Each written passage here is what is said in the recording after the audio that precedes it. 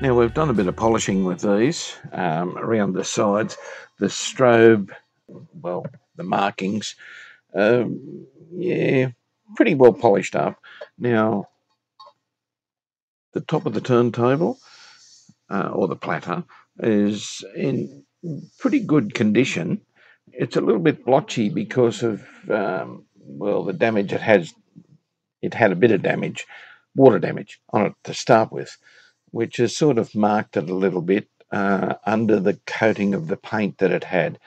But that's not going to worry this. Whoever, both these turntables will be for sale.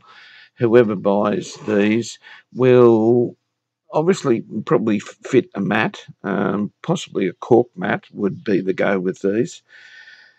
So under here isn't going to be an extreme issue. The rest of the platter is in very, very, very good condition. Okay, so where our idler runs is very good. So yeah, that's it for cleaning the platter. I think now we'll put this on, put it on the turntable, and then it's a matter of going through the manual step by step and setting it up as it should be. I'm not real sure what's got to be done with it yet, but yeah, we'll follow that process through. Okay, so yeah, just a snippet of what I'm doing to this to polish it up, a Dremel and a little buff wheel. Okay, we'll put this on the turntable and come back and start the process. Now, guys, to turn these, well, to test them, we need them up the right way. And, well, I haven't got a plinth or anything to test these. So what I'm doing here, just rubbing a little bit of insulation tape around screws screwed into the four corners of the table itself.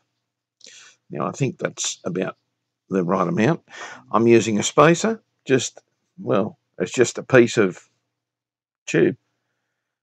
Putting it over there. I'm putting the tape on because it's a bit, the screw's a bit small for the spacer. Pushing it on, and when you're pushing on, well, the other ones did. Of course, it's not going to work because the camera's watching. Okay, maybe the other end's different. Push him over it and tap him down there. And they're nice and tight. They won't fall off when I turn the table over. I'm glad that worked. Okay. There's the theory.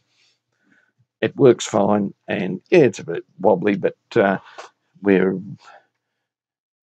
just take this up a little bit there. And sorry about the camera movement, but I just wanted to show you what it's like. I'll tighten this one up now. I haven't put the tape on him, but while we've got it on up on the spaces, we can work on this. We can set it up. We can get underneath it and set him all up. Also got to do a bit of dusting here too. He's sat for a while because it's been a while since we've got back onto this. Okay, I'll tighten this leg up and we'll put the platter on.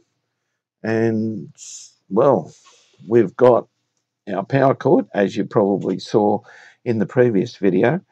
We've got the power cord and we'll hook him up through the dim bulb, of course, and, yeah, go from there.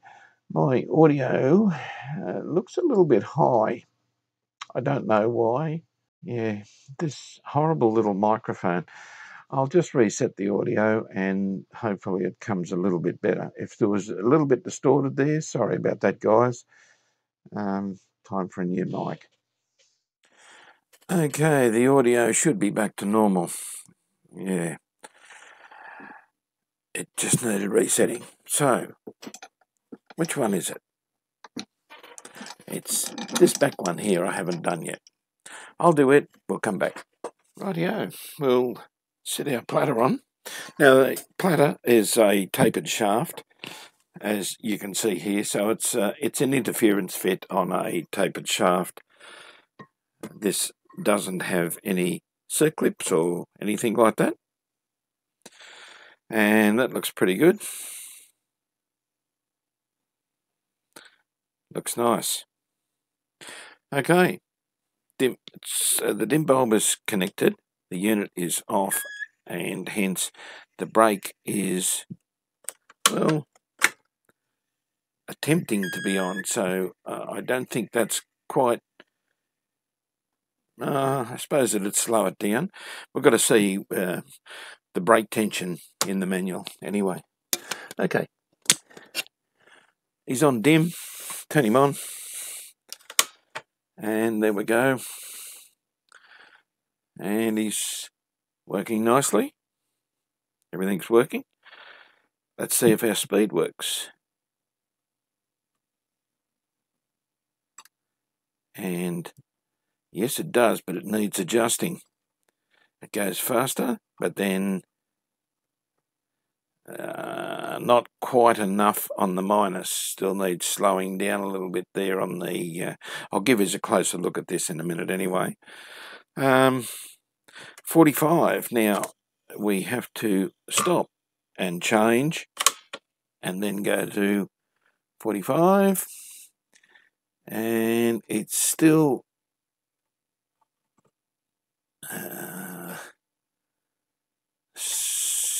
running a little bit fast. Okay, this fella needs adjusting, so we'll see how to do this, because we want this fella in at centre, and it's just going backwards slightly on the strobe. Okay, we'll turn him off. We'll go to 78. Turn him back on again, and we're looking at the top one, which, boy, I can't really see here at the moment.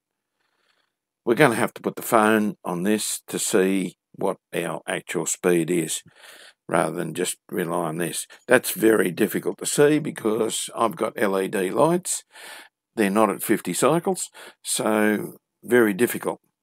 Now, the other thing I just noticed, yeah, we're running a little bit slow. We'll just stop him there.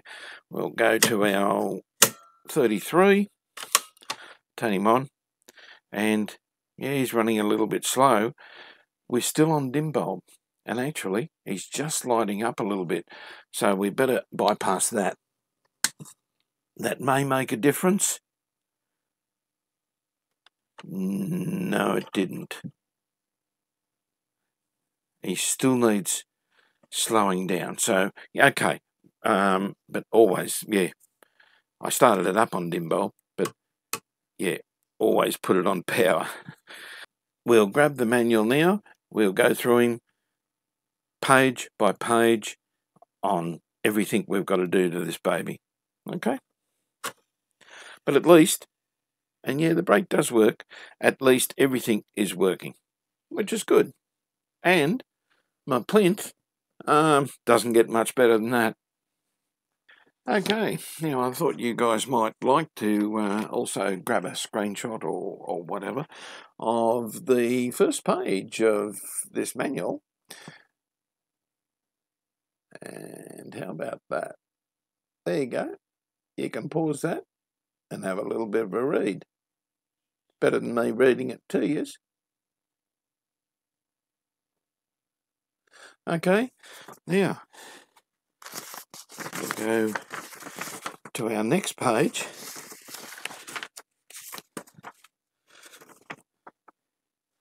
which is all about it. And once again, you can grab a screenshot of these, or you can download the manual from Vinyl Engine. I think this one come from vinylengine.com. Okay, so that's a little bit about it. This is probably not the way of showing you, so I should have something else in place that I can put stuff on the screen, shouldn't I? Okay, Maintenance. Here we go. Okay. Now, we take the platter off. First up, let's do that.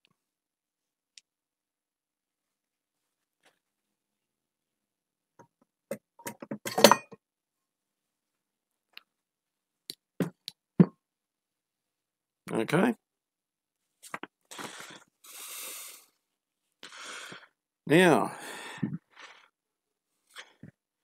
it says the bearings of the motor, intermediate wheel, which of course is our idler, and the turntable spindle are the oil retaining type and really need lubrication. Okay, so we've done this anyway, and I mean, look at that, runs perfectly. So when the need for oil becomes apparent, lift off the turntable, lubricate these bearings sparingly with oil, which we've already done. The motor must be switched off before removing the turntable. Yeah, we've sort of got it switched off. We'll ignore that. If any difficulties experienced, blah, blah, blah. Okay. The top bearing of the motor can be reached through the holes in the aluminium brake disc. So we have done the motor. You saw me doing the motor bearings. So that won't need redoing. The top bearing of the intermediate wheel, which is the top of the idler, well, you've seen me do that on the previous video. So we won't be doing that either, but I'm just going through step by step. And the bearings on the turntable spindle. Now, this is this elusive screw that's in there. Okay. So, are lubricated by saturating the felt pad around the spindle, which we have done, and by removing the screw from the top of the housing to apply a few drops of oil through the hole, which is then revealed. So we could actually do that. We haven't done that, so there will be no oil in the centre of that. So we will do that. After lubrication, it's essential to remove every trace of oil, especially from the motor pulley, intermediate wheel, and inside the turntable rim. Well, we haven't scattered oil around there at all with any of this, so we certainly don't have to worry about that. And just further periodical maintenance. The lever points underneath with some light grease, light oil on sliding faces. We've done the underneath of the turntable. You saw me do all that. So the only thing with our maintenance side of things now will probably, and I'll bring you up closer on this one, will be to remove the screw. I've got some Singer sewing machine oil here, just some light oil. Put, say, maybe 4 drops in the hole, put the screw back in, make sure there's no oil around.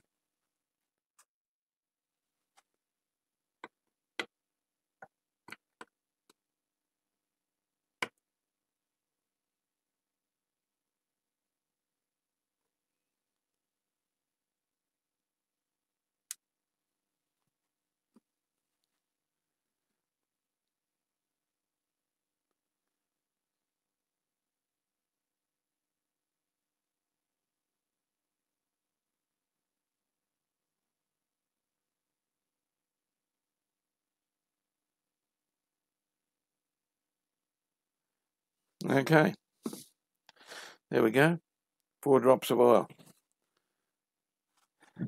Now I'll just, I'll mop that up so that there's nothing left there around the top.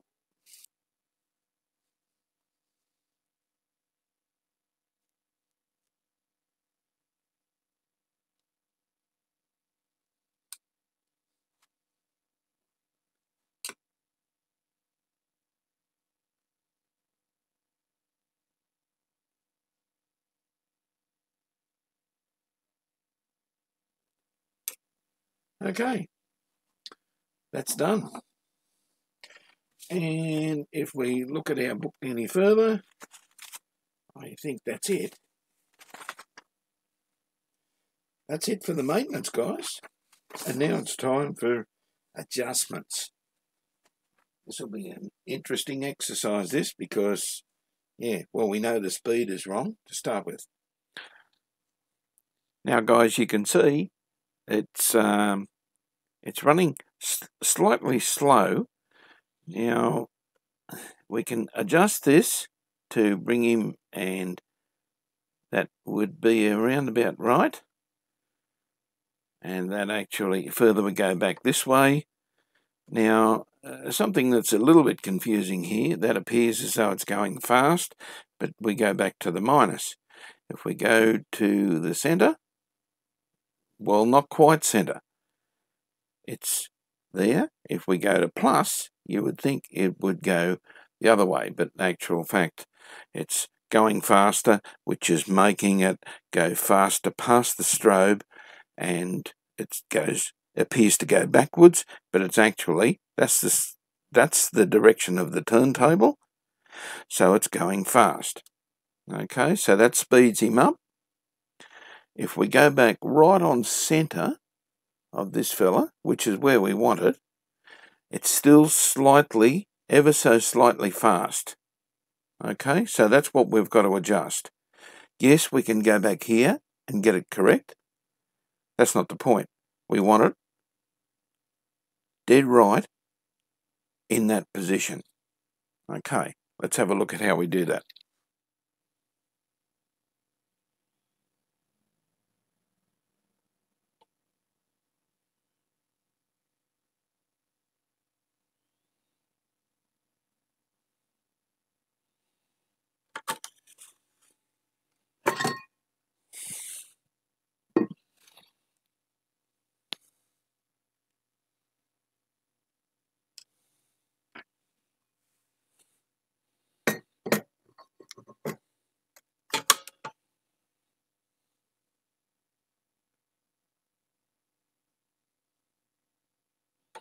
Okay, that's worse.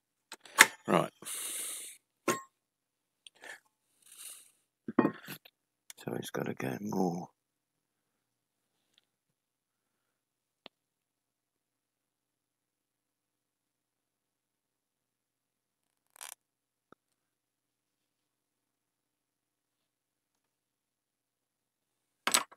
Clockwise.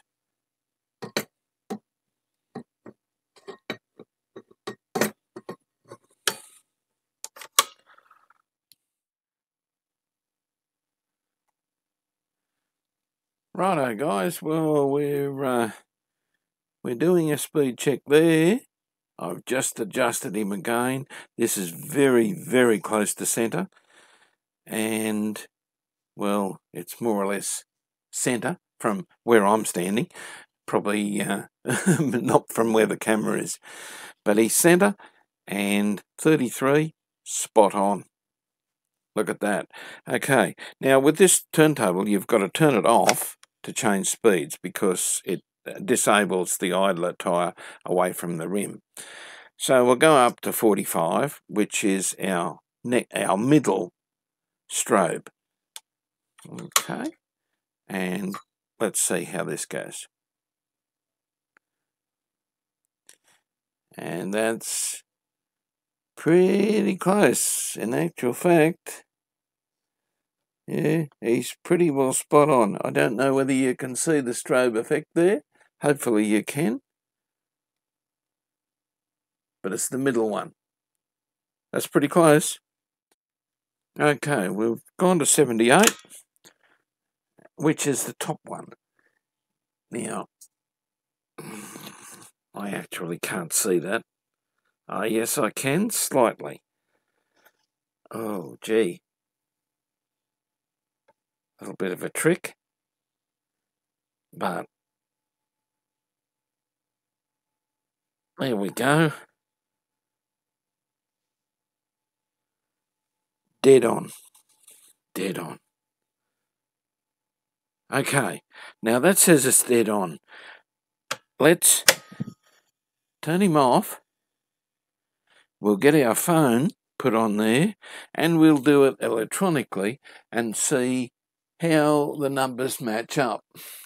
Now, I'll turn our lights back on there and yeah, we'll just experiment with this and make sure the speed is spot on. This thing has to be dead right.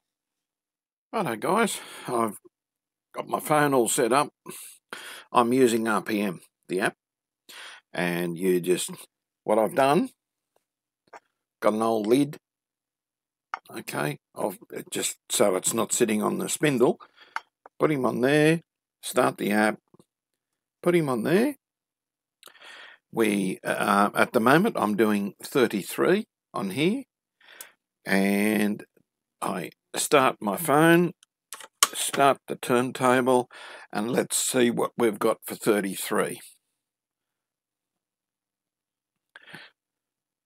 Now the strobe will tell me at the front I'm looking at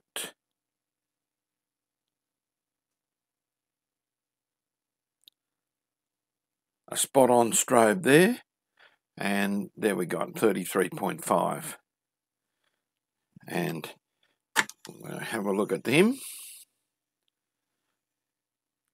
Okay, so now I'll get my phone, I'll take a screenshot of that so that we can put him up on the screen and you can see a little bit later what the wow flutter is on this fella as well. Now we'll go 45.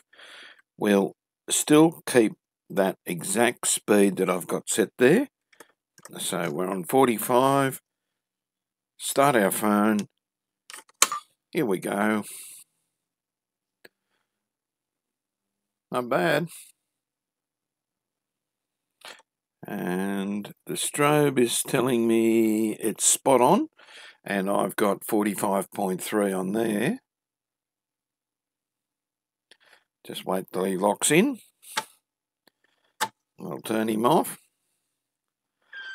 And there we go, 45.32. We'll take our photo of that one. Okay, we'll reset. Now, okay, we start our phone. Okay, here we go on 78.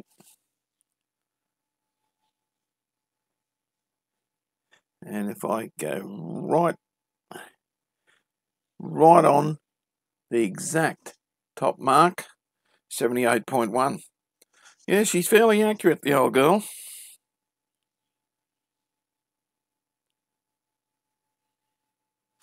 Okay. Guys, look at that. 78.09. I will take my picture of that. Yeah, he's been running for a while there, and everything is still spot on. Now, the only other adjustments it says we've got here is the intermediate wheel height clearance. Well, we set it we checked it in the previous video. It's on each speed, it is dead center of that spindle diameter of that speed. So 33 is right on the middle of the 33 pulley. 45, it's right in the middle of the 45 pulley, and 78 is right in the middle of it. So we don't have to set it. It's we've checked it and it's okay.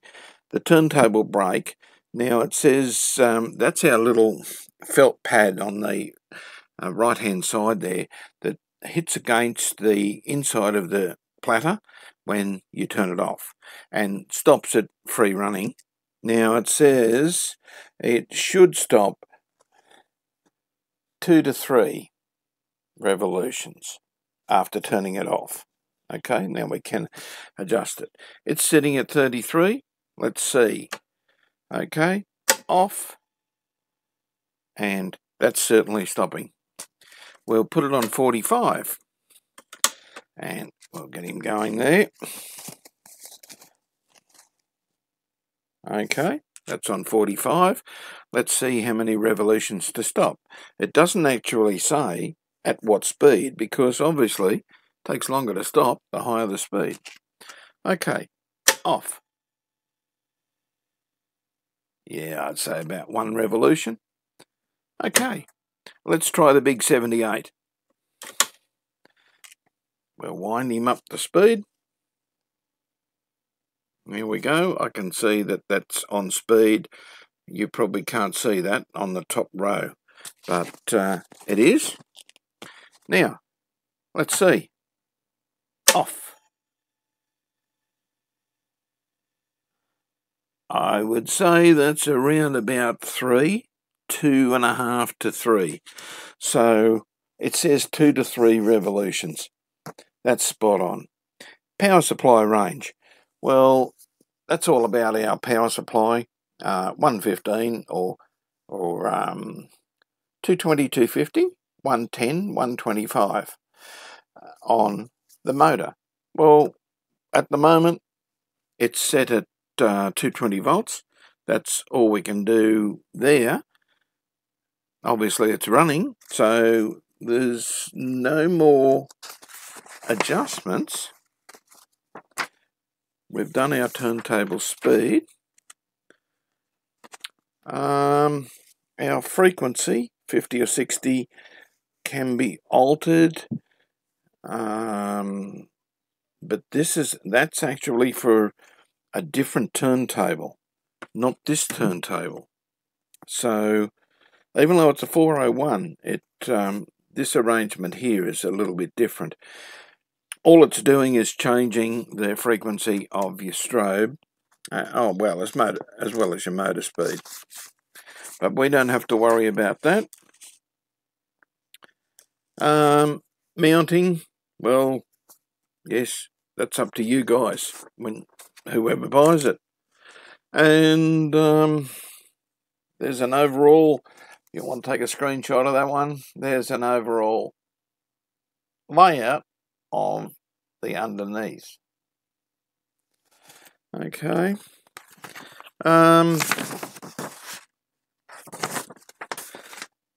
There's a service chart which we've done, our speeds, our wow and flutter, which we will have a look at now, and yeah, just compare them.